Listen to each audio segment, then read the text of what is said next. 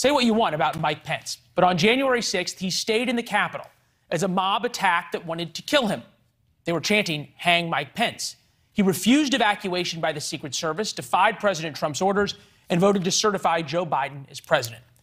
That is as close as we have gotten in recent times to a profile in courage.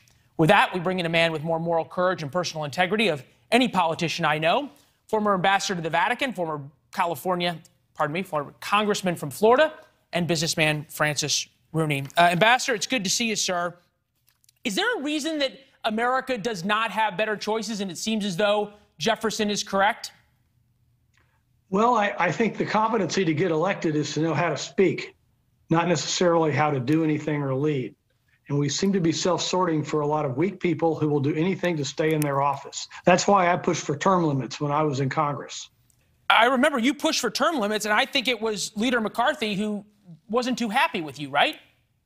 Yeah, I don't think Mitch McConnell was too happy either.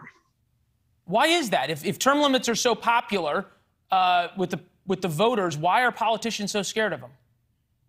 Well, because they want to keep their job. It's the best thing that ever happened to them. They have people treating them with adulation. They have staffs. Some of them, it's the most money they've ever made in their life, which is hard to believe.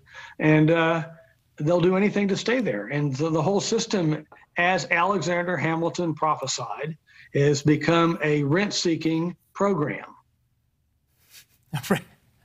Well, Hamilton has been proven correct, as has Jefferson. My friend Michael Vittert, who's the bureau chief for NewsNation, longtime correspondent both at the White House and in Congress, made a great point that one of the reasons we have all gotten so soft is because we've been allowed to fight with each other, whereas during the Cold War, in the time of great American expansion, we all had a common enemy. In some sort of perverse way, is Vladimir Putin going to once again become and give us a common enemy, and then we can get better people in office? You know, I think that's a really good point. You know, there's an expression in Spanish, there's no small enemy. You've got to have something to hold you together, and we haven't had it for a long time, and we're degenerating into the kind of internecine discourse that you're talking about. And maybe this would be enough to do it. But you look at the optics of what you were just speaking about, of everybody going out of town, instead of having a joint session of Congress to approve money to support the Ukraine, you got to wonder what those optics say. Yeah, the one person who is going to go overseas, Antony Blinken's overseas right now, and you and I talked earlier this week, people are giving him high marks, and perhaps with good reason. We'll see how this turns out. But Kamala Harris is heading to Poland on Wednesday. Her notable trips have included Munich, France, back in November of 2021, June 2021, Guatemala and Mexico, August 2021, Vietnam and Singapore. Take a listen to some of the sound bites from those trips. I mean, listen, guys, we're talking about the potential for war in Europe.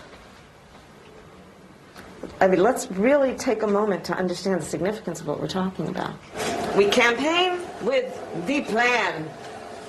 Uppercase T, uppercase P, the plan. We've been to the border. You haven't been to the border.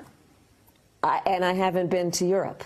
And I mean, I don't know. And that is one of our highest, if not the highest priority right now, and a big area of focus for me. Does the rest of the world in Europe, where you spend so much time as both an ambassador and in business, take her seriously? I can't imagine why. I'd sure put my money on Secretary Blinken if it were me. I agree with you. And I'm wondering, as you've watched and studied the Europeans, you've been with them for a long time, the leadership and the senior politicians over there, how do they view our politicians back in the United States, and where are they looking now for leadership? Well, I think they're looking back to us a little bit. I think what President Biden's done to unify France and Germany and the rest of the European community has been positive, given some of the chaos that happened recently. I'm so glad to see Germany step up. Let's hope they'll keep it that way when they find out there's a price to pay to write those checks. But they've at least done something better than they've done in a long time. Did Vladimir Putin unite Europe once again, or did Joe Biden? Oh, I think Putin has been the big uniter here. Biden at least cleaned up the tone that the United States is here for Europe. But this Putin thing has brought, as you said correctly, has brought everybody together. You know, the guy only respects strength. And as you alluded to in your lead-in about the congressman going out of session, we need to show strength. We need a Theodore Roosevelt to walk softly and carry a big stick around here right now.